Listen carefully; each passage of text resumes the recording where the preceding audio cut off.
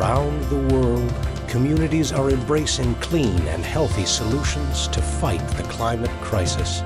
With a global agreement now in place, the time for action is now.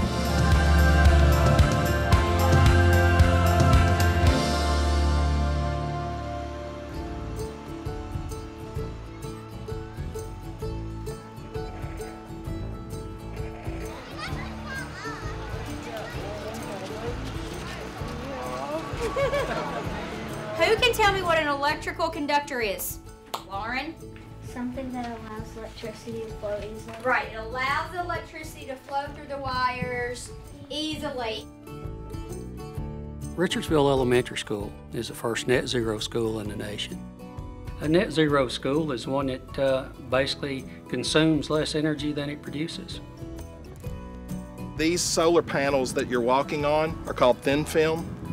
They actually adhere to the roof with Velcro.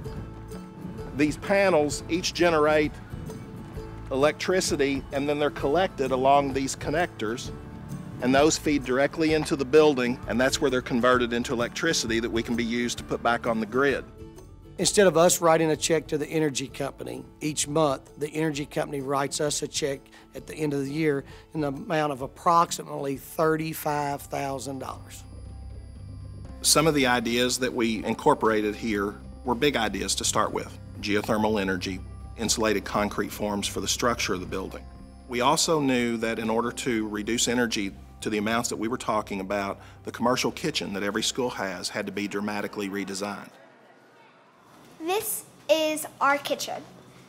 My name is Alicia, and I am an energy team leader. Energy team does different activities that helps kids get motivated into saving energy and hopefully doing it the same at home.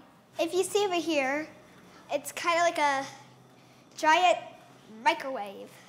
It takes away the frying part so we don't have any grease in our food. So the first thing we did was get rid of tilting skillets and get rid of deep fryers, because that is what was causing a lot of energy to be spent in the kitchen. We were also helping create a lot more healthier lunches for the kids.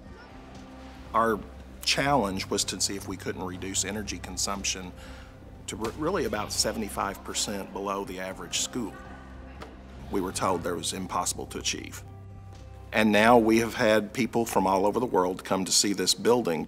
We've had people from India, we've had people from France, we've had people from all over the United States come to this rural community to see. So what we have created is a diamond in the rough.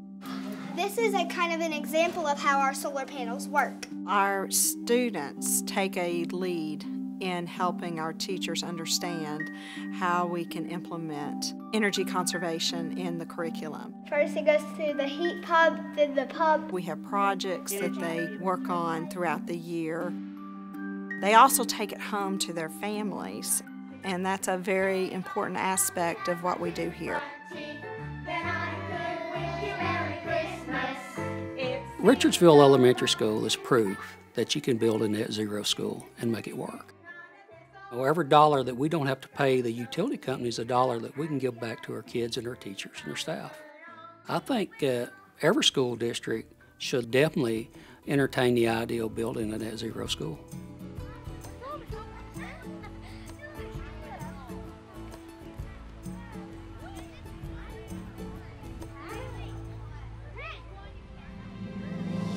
Innovators are hard at work.